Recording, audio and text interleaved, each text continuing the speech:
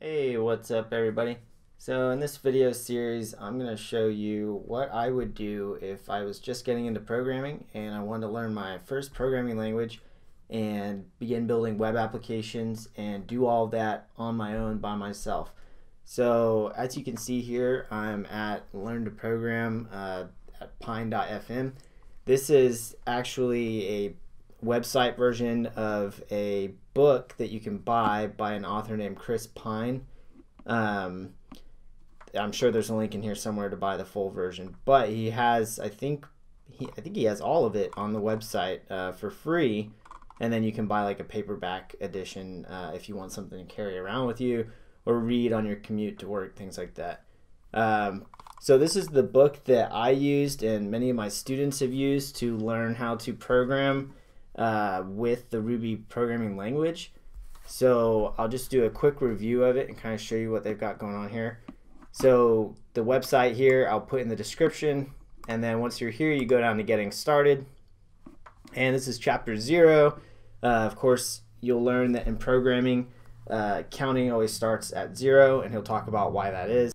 So here's his introduction. He actually has installation instructions for Windows, for Macintosh, and for Linux, which is really nice.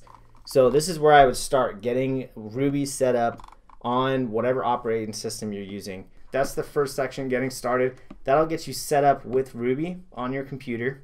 The first chapter, which is actually the second chapter, it's called Numbers, and basically Chris is going to teach you all about using numbers in the Ruby programming language, which is really important. And so you may be thinking like, oh, math, I hate math, or I wasn't good at math in high school or middle school or college or whatever. If anything, programming makes it to where any math that you need to do is essentially automated. So you might need to remember like your basic algebraic stuff, like, you know, the PEMDAS stuff, parentheses, exponents, multiplication, division, subtraction, addition, etc.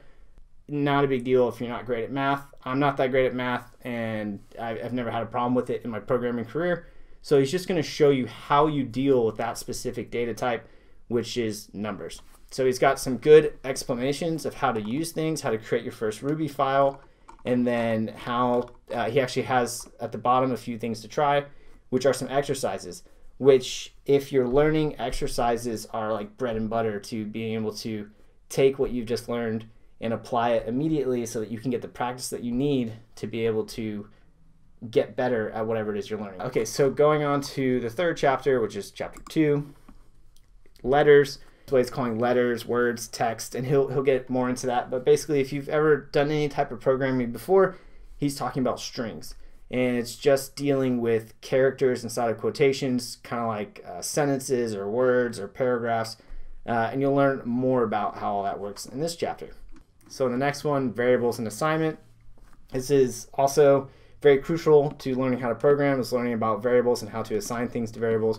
And you can see these chapters are really short. So I mean, you can move through this book really quickly and get the basics of Ruby down and begin programming code within your first day of learning how to program. We'll just go through the rest of these real quick.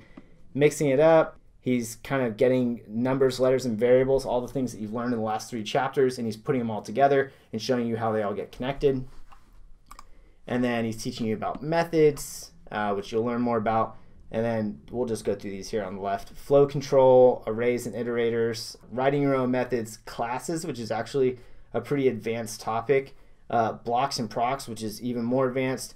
And then at the very end, chapter 12, or what he's calling 11, beyond this tutorial. So he shows you some other resources, some things that you can get involved in, like some mailing lists and whatnot.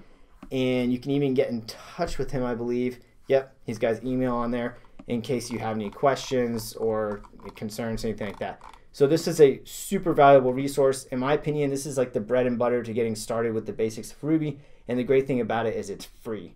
So in this series, I'm going to be going through this, explaining each section alongside using Chris's book as a resource. So you can be reading his stuff, making sense of it as you're reading it, and then watching the videos and seeing me explain. And I'll even try to come up with some exercises for each chapter of the book. That way you can have even more stuff to practice with. So that is the basics of Ruby for free from Chris Pine. or you can buy his book if you want to support him, which it's a couple bucks, and then you get a book that you can carry around with you. Moving on to Rails. Do you need to know more about Ruby before moving on to Rails? No.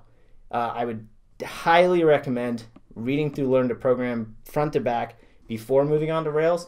And even if you don't understand everything in the book, you can still move on to Rails. You just need kind of that base background of Ruby before getting into Rails, where you're going to be seeing Ruby left and right, and you're like, oh, what is this stuff? It's good knowing what a number is, or a variable is, or a class before going into Rails, and then you're going to see a ton of that stuff, and you'll be able to point it out and say, oh, that looks familiar. I remember learning about that. And you don't have to know, oh, okay, well, that's what that does, and that's what that does. That stuff will come with time.